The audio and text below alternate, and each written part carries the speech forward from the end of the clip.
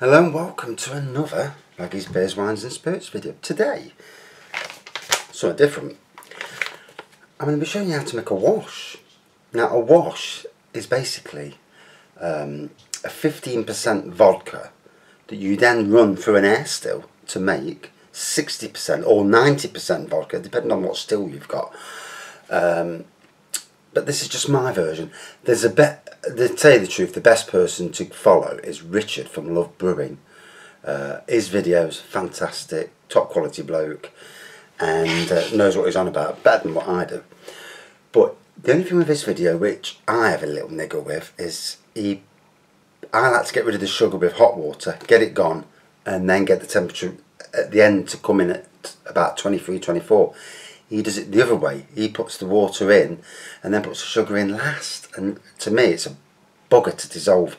The only difference, you know, otherwise, his video is 10 times better than mine. So, I've already got my bucket here. It's already been sterilised. Cleanliness is godliness. Always make sure you sterilise. Wash out, sterilise, and re-wash, re-sterilise if you have to. You know, make sure there's nothing that's going to taint your brew. So, we've got this, the carbon, and then the finings. Don't worry about the finings at the moment because you don't need them. $6.99 standard price. You get it from, I got mine from Creative Winemaking, which is based in Ilkeston, but obviously a lot of other places do it. The first thing you need to do is get your 6 bags of sugar. So I've got my sugar, pour it in, because what we want to do is dissolve that sugar like you would do with any brew. Your primary objective is to get that sugar dissolved. So I've already boiled the kettle once. Let me tell you, 6 kilos of sugar takes some chuffing dissolving.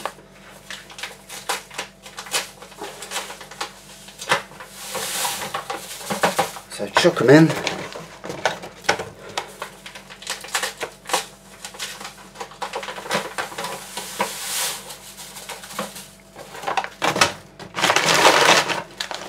And then if you go to sites like either Creative Winemaking or Lovebrewing, they're the two that I recommend the most. Dealt with both of them, got massive, what's the word, respect for both. So obviously you're turning this into 14% vodka, around about 14-15%. You can actually get vodkas that do it higher, but this is to be ran through an air still, or T500 still. And again, look at both websites because they know a lot more than me. I'm only doing this as a, just so you can see.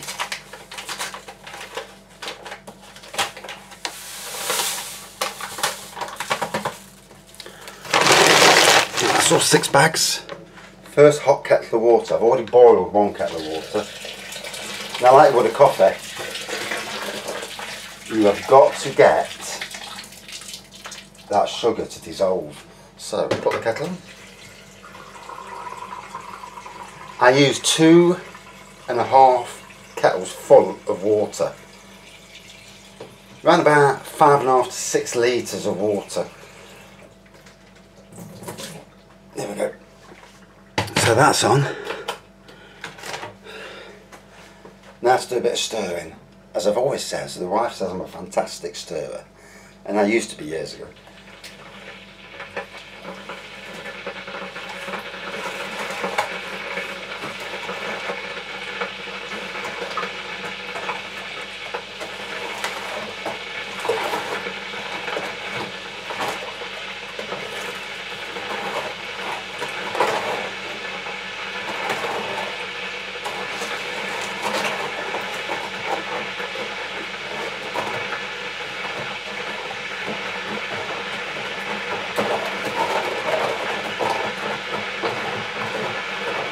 And see what it makes, let me show you, without turning the camera off, hopefully. It's like a thick gloopy syrup. So hence why you need so much hot water. And this, let me get you back in the camera, there we go. This is why I prefer doing it this way over Richard's way. Not because I think mine's better, but putting sugar in at the end, yes, it brings the temperature down, but it's a bugger to get it gone. So your carbon, while you're standing there waiting, see this here carbon, it goes quite solid at times, so you have to move it around, get a good, work it baby, work it, work it. So when you pour it in at the end, and you'll see, it's all nice and moved around. Now obviously the filings are for to use at the end, so I'll do another video when we do the end thing. Do a video at the start, this video, and then it's going to be something like 7 to 10 days, or maybe longer. Doesn't matter how long it takes. Patience is a virtue. Trust me, I know, because I'm as bad as everybody else. You've got to wait until you get, you know, if you're using an hydrometer, wait till the hydrometer reads the same level 2 days on the run, after about 7 or 10 days. Or, in simple things, wait till there's no bubbles keep appearing out the top. That's probably the better way, if truth be told.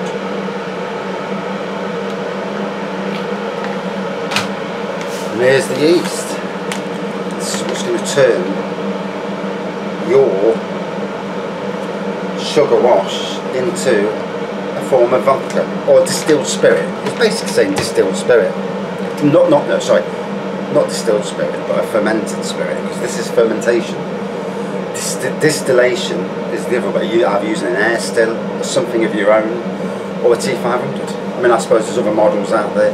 You only need to look on YouTube. Like I say, if in doubt, ask your local homebrew shop. Me, I trust Creative Winemaking and I trust Lovebrewing, both shops. And like I say, Richard does a better job of explaining it than me. He knows more about it than I do, you know. So I'm waiting for the second kettle to boil, and then we can start moving a bit quicker then. And I've got to move quick because I've only got about 18 minutes left on my flipping on my memory card, so I can't be too long doing this. So I'm going to do this, and then I can't show you the distillation process because I haven't got one, but I've got a friend who has. So I'm doing it for him, and he's going to distill it and bring it back to me.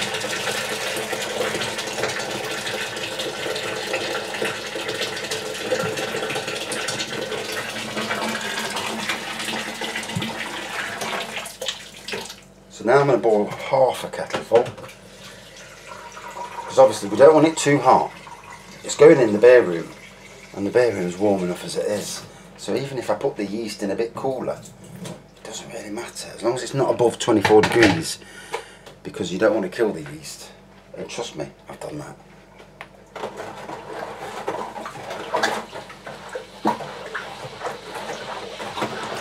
So now like a cup of tea, it's starting to dissolve quite nicely now.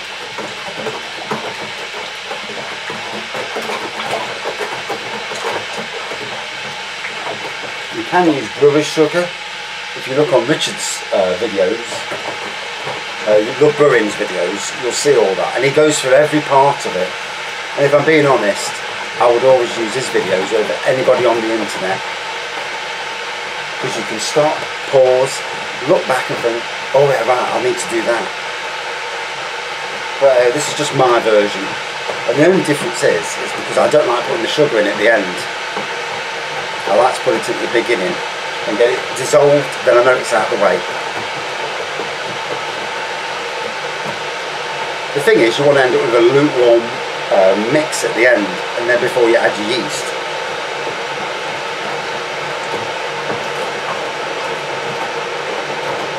And now, pretty much, can't feel any sugar, so that's great. Means I'm winning. And I like to win. I don't win often in life, although I did win some Box Steam Brewery beers this week, so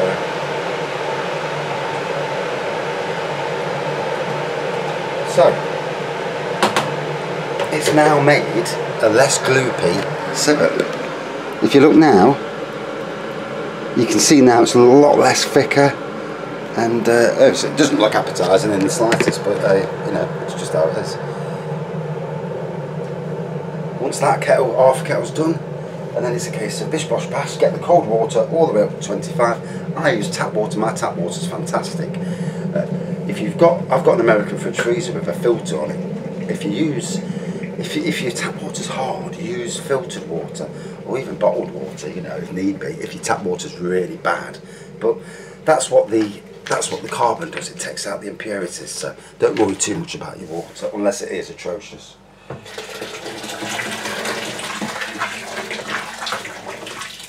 And there we go, that's that half in. We're now going to stir again.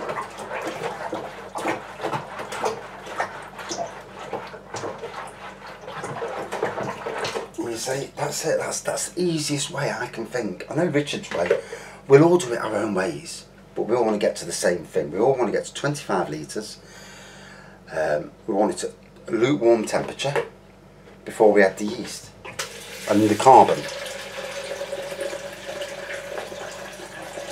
I always thought you put the carbon in later, but you don't.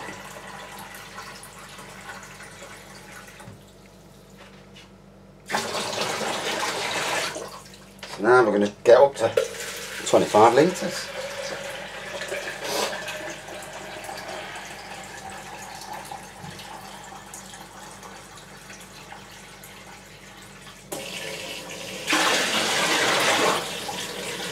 Don't put any more than 25 litres in because it won't be usable, so stick to your 25 litres. You're basically going to have near enough 24 litres of usable 15% vodka, and then the other litre is just going to be sediment you chuck away.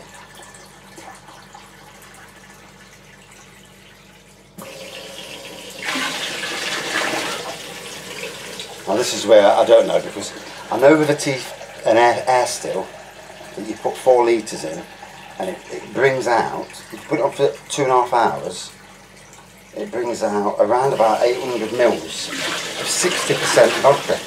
So 4 litres in, 800 mils out. You then water that vodka down, because you're not drinking 60%, Jesus Christ, you kill yourself. You then water it down, and it makes around about 1.2 litres. It fluctuates sometimes, but 1.2 litres. You then use that vodka with your essences.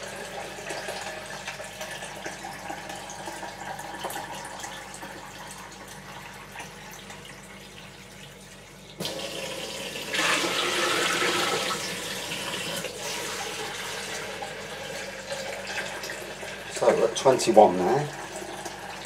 Get it bang on 25. My God, it's warm already. 23, we're nearly there. And I ain't got many minutes left either, so I need to crack on, as it were. And funnily enough, I've actually got scissors today. Hey, oh.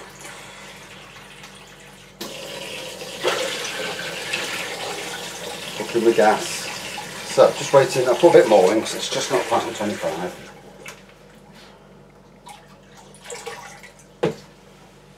For it to stop. That's it, it's just about on 25. So you need some headroom in your bucket. Buy a 30 litre bucket. Don't be buying a 25 litre bucket or you bobbed it. You've got to have a 30 litre bucket, fermentation bucket, to do this brew, because it gets violent. You know, obviously you're making something that's going to bubble away like an absolute bastard would be the word. So get the Odo yeast.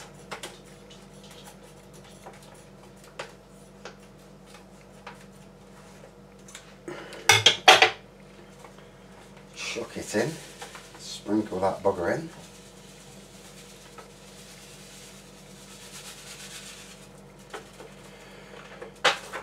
straight away, it don't take long to work. Within a couple of hours, it's crack-a-lacking. Now the temperature, I forgot to mention, the temperature's nice and lukewarm. It's not hot. It's probably less than 24, but that's the thing. Do not have it above 24. If in doubt, get yourself a thermometer. If it's more than 24, do not process to the yeast. And again, if you think my way of doing it is crap, follow it, Lovebrewings way, because I like their way. It's just that I like the sugar to be dissolved first. And there we go. Here's the carbon. For God's sake, don't be wearing your best clothes when you put this stuff on, because it's lethal. Get it close to the liquid when you pour it. Basically, it's going to send it black. Make sure you get it all in. That's it. And when you chuck it away, get it out of your way straight away so you're not touching it. Right. Then, get your stirring spoon. Get your good stir.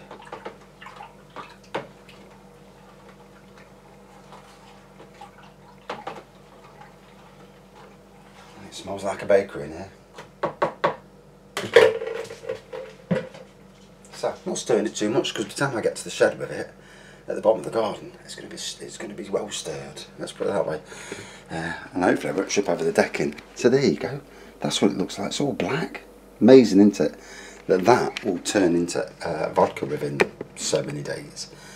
Now I'll come back to you. So today is June the 26th, 2020. I'll come back. I'll be back when